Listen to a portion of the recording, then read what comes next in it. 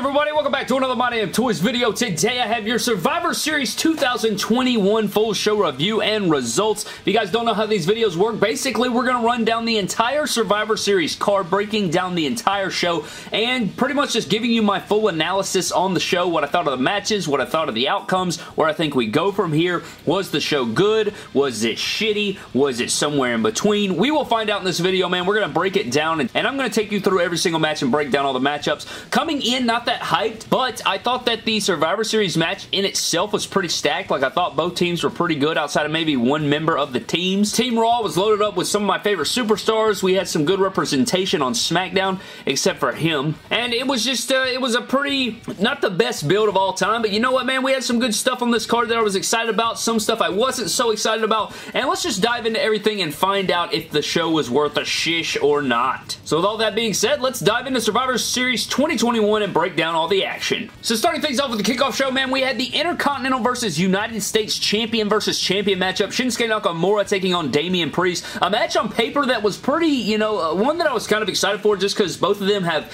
like a similar offense, right? Knees and kicks and long leg strikes and just very good in the ring, I'd say, for both of these guys. So I was very excited coming into it. It was a very fun matchup. I enjoyed the thing, and it was enjoyable up until the point I kind of like this, I kind of don't. You know, they kind of bailed themselves out here because at the end of the matchup, Damian Priest ends up using the guitar of Shinsuke Nakamura's sidekick and blasting him in the face and getting a DQ there, which was pretty cool, seeing Damian Priest bust the V-neck guitar in half, which was kind of cool. However, it was, you know, kind of a bailout from the scenario, neither champion getting pinned. I understand it, but at the end of the day, what are you going to do, Brad? Shinsuke Nakamura pretty much wins by disqualification, but this matchup was solid up until that. I don't like that they had this matchup on the pre-show, but I mean, we're pretty much over this, man. We're like a decade into them doing this to the kickoff show and the championships, so I mean, what am I even complaining about? So we kicked the main show off with the Women's Championships. The Raw Women's Champion Becky Lynch taking on Charlotte Flair, the SmackDown Women's Champion, and I expected nothing less from this match than how good it was, because you guys know how these things work, right? I mean, they're always putting on bangers. Two of the best women's wrestlers on the planet. They're going to give you good business here, and that's exactly what they did. Charlotte in the black gear, Becky in a very rare, like, I don't know, like, somebody told me it was supposed to be like Christina Aguilera versus Britney Spears or something was the inspiration behind this gear, but it was very outside the box for Becky Lynch. I don't think I've ever seen her wear something like that. It was kind of more revealing on that side rather than, you know, more of the, I guess you would say, I don't know, it was just, it was a lot, it kind of reminded me of like Lana's gear or something. Let me know what you think of that down in the comment section below. I did like the red, however. It was pretty cool to see that represent Team Raw. Came out there, beat ass, and actually defeated Charlotte Flair. This was a very fun matchup. It was good back and forth. I thought the energy in the building was really good. You could kind of feel the animosity in the arena. Really good stuff here, but Becky Lynch does get the roll-up win on Charlotte Flair, and it was a good match, man. I thought this started off the show really well. It had a good pace to it. Back and forth moves. All the good stuff that you would expect out of all the things you would expect out of these two, so I can't complain, man. It was a good match, but Becky Lynch wins, and I agree with the scenario there. Well, I did not expect this, man, but the men's traditional Survivor Series matchup, Team Raw versus Team SmackDown, was next. I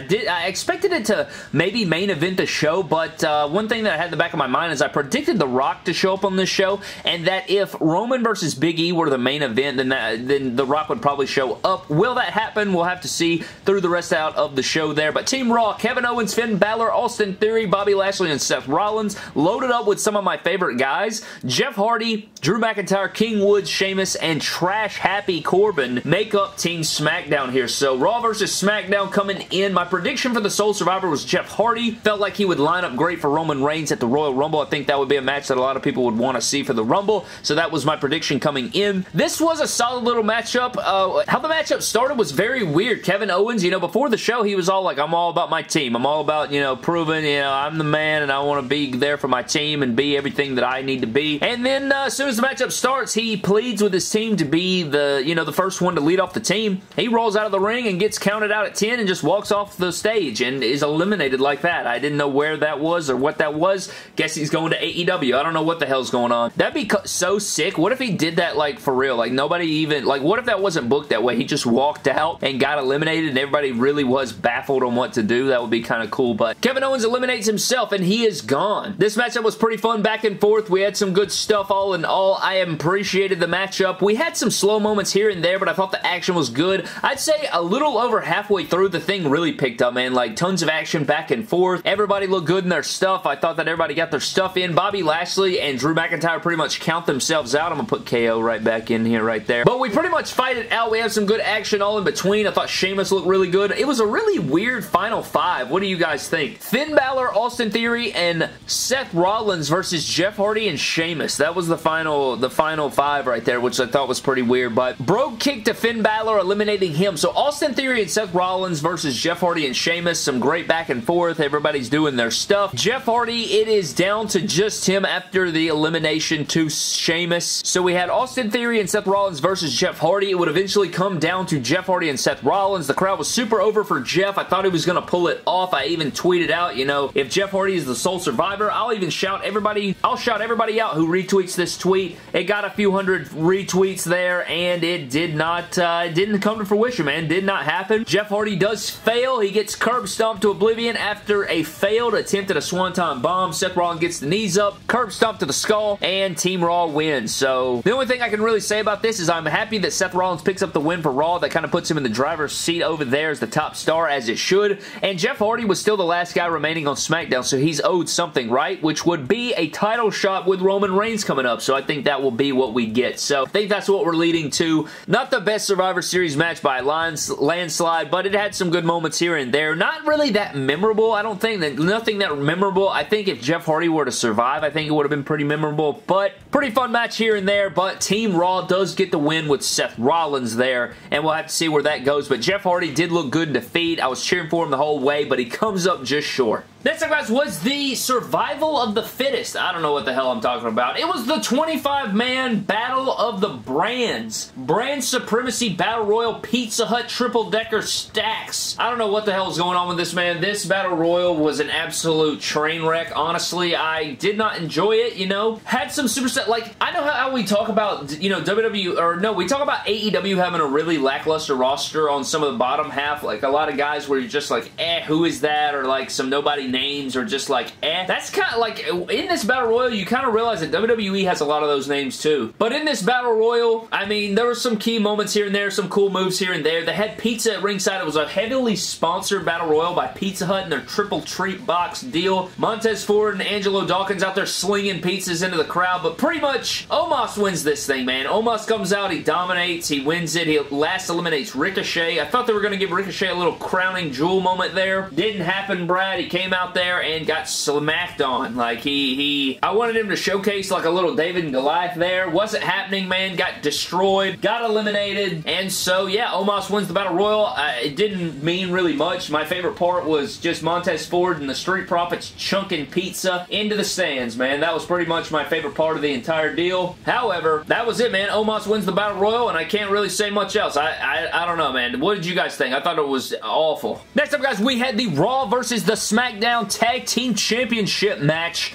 Not a championship match, just the champions facing off. Of course, it's Survivor Series, right? We had RK Bro taking on the Usos. I knew it would be good, but damn, bro, this was a really fun match. Really great matchup, man. Back and forth. Two of the better teams, I'd say. Probably the two best teams right now in WWE. Just going at it. It was super fun. Very classic. It picked up a ton of steam. Randy Orton, you know, with all the praise he was getting going into Survivor Series, you know, with the Survivor Series pay-per-view record and all these different things. Crowd was super hyped for him. He looked fantastic. Matt Riddle did really well. Usos looked sick in their all whites. It was just a really good match, man. Probably my favorite match of the night so far, if I'm not mistaken. But the matchup ends when the Usos did not see Randy Orton get the legal tag. So I think it was Jimmy went up for a splash, and you know what happened, Brad. He caught him with an RKO out of midair, out of nowhere. 1, 2, 3, RK Bro win. Really sick, really cool to like give Randy the nod there because of the history, because of all of those things. That was really sick for me. I loved it as a massive Randy Orton fan, one of my favorites of all time.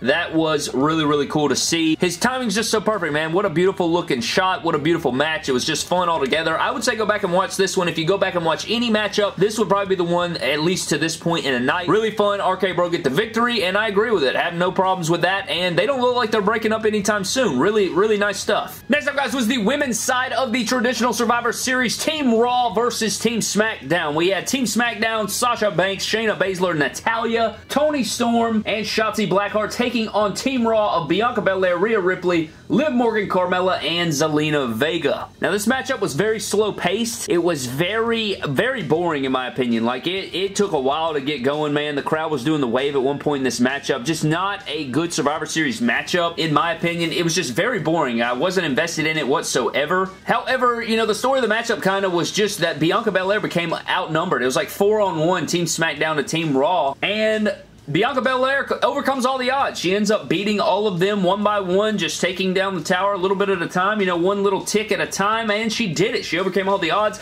making Bianca Belair's case just stronger and stronger, man. She has been built up like a superstar, as she should, and she's been dominant, man. She laid the wood in this thing, took out every member of Team SmackDown practically by herself, and it was pretty sweet to see. Team Raw, I'm pretty sure, is like undefeated. Am I wrong? Like, did they lose one matchup? Team Raw has been completely dominant. Don't know if that'll play a storyline role, but probably not. Let's be real with you, man. But this pay-per-view, doesn't it just embody WWE, right? Like, they don't really care about creating these memorable storylines and matches anymore, man. They will sacrifice talent. They will sacrifice, you know, good wrestling television, good stories, real emotional stories for ad revenue, man. They will put a Pizza Hut ad right in the middle of their show, sacrifice the talent. Who cares about the wrestling, man? I gotta get this ad in here. And the same thing goes for that movie, man. I mean, it's pretty much just sums up WWE to a T, but Team Raw dominates Team SmackDown, or they were getting dominated, but then they flipped the script thanks to Bianca Belair. And for a main event, I almost said Mateys and Lentelman or something. I don't know what I was going to say. Anyways, and for the main event, we had the Universal Championship versus WWE Championship matchup. Roman Reigns versus Big E. Very, very, very good match. Holy shiz. This matchup slapped. I think this is the match of the night after all is said and done. Yeah, it was definitely match of the night, man. What a slapper. Like, this thing, it went to the limit.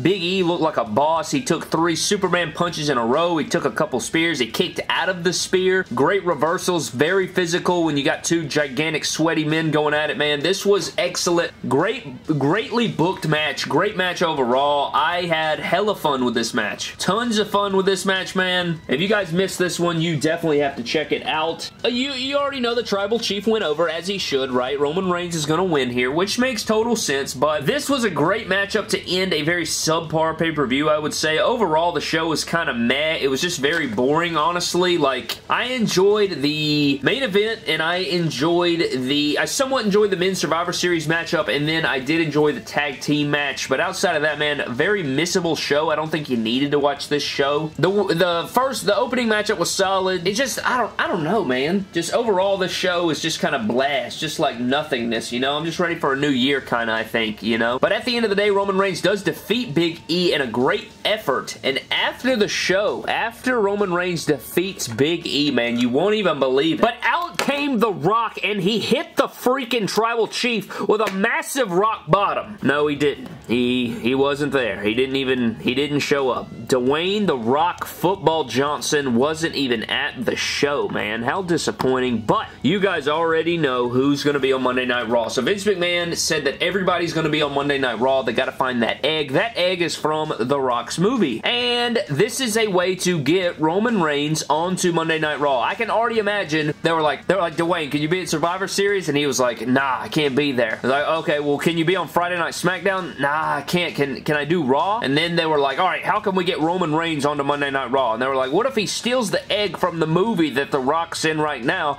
and then The Rock can show up on Monday and fight Roman and challenge him? And they're like, brilliant, book that shit right now. And that's how it was written right there. But The Rock did not show up, but Roman Reigns did, and defeated Big E in a great matchup. But that wraps up my Survivor Series 2021 show, man. Hopefully The Rock shows up tomorrow. Don't think I'll do a Raw review. I doubt that I do anything like that. I don't know. I might, you know. I might do a reaction to the show just in case, you know, he shows up. But we'll see about that. We'll cross that bridge when we come to it, man. But that's going to wrap up my Survivor Series 2021 show review. Kind of buns overall, you know. Didn't do a lot for me there, but, you know, that's how it be sometimes. Thank you for watching. Subscribe to the channel. Follow me on Instagram, Twitter, and TikTok at MyDamnToys. And don't cross the line like Dwayne when he decided that he was too busy for the Survivor Series.